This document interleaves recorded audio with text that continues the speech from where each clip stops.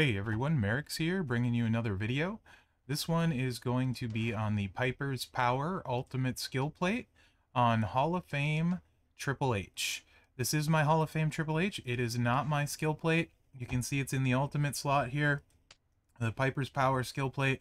Whenever you make 4 or more Pyro Gems, increase all of your gem damage by 100% and your yellow gem damage by 500% for 1 turn. Also have equipped his plate, Hunter's Medallion. Whenever you break 4 or more green gems, increase your yellow gem damage by 100% for 2 turns. So these two in combination are going to give me 700% yellow gem damage. I do have Fury 2s, and my strap for him is a 60% gem defense, so it's not going to help offensively, but you can see we have 118% base gem damage. Also have the Hall of Fame moment here, but that's not doing anything for this moveset at all. So, moveset. All super low charge, 5 MP across the board. Love low charge movesets. Neckbreaker, 164k damage, 24 reinforced to yellow.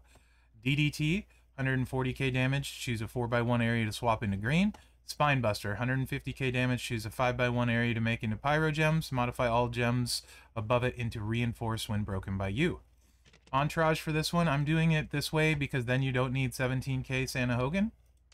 This has Kofi, 4 yellow MP to start. Goldberg, flat yellow gem damage, 12k. Reinforced gems do 100% with Yoko. And Hall of Fame Taker for 12k flat yellow damage as well. You can also use, in place of Kofi, Showboat Cena, 2 yellow MP, 40% yellow damage. And then you change Yoko out for Santa Hogan at 17k. Damage, honestly, basically similar. I ran them all a few times. It's a wash one way or another. So you can make it work in with what trainers you have, if you have Santa Hogan available, Yoko available, etc. So anyway, here we go. You can see to start, yellow gem damage 56k. We're going to hit this. It's going to proc all of the plates. We're going to put it right here. Actually, it's not. It's going to proc one of the plates. The new one, the power plate, 134k damage. And then we're going to break the 4 green and get another 100%. Reinforce is 160k. 147k on a regular. Now we're going to change all of these reinforces yellow and break them twice. Kaboom.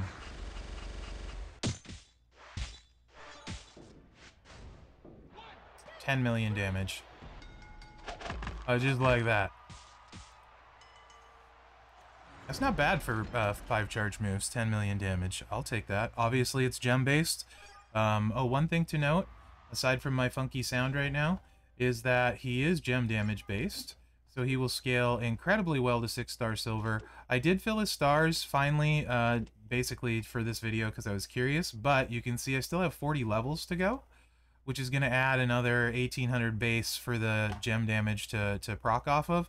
I'm guessing 11 or 12 million full stars, and probably push over 20 million at 6-star silver on the damage. 11 to 12 million though.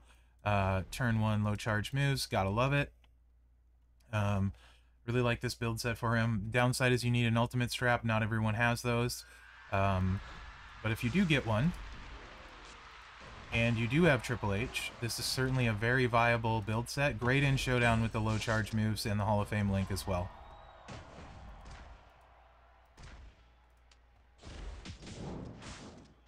Also did a video with the skill plate on Apollo. It's crazy good on Apollo, and I will do one on my Rosie. My Rosie's only 5-star gold though, so you'll have to make do with that. Again, 9.9 million, so very consistent 10 million damage. What else to say, guys? This plate is really good ultimate. I really want it.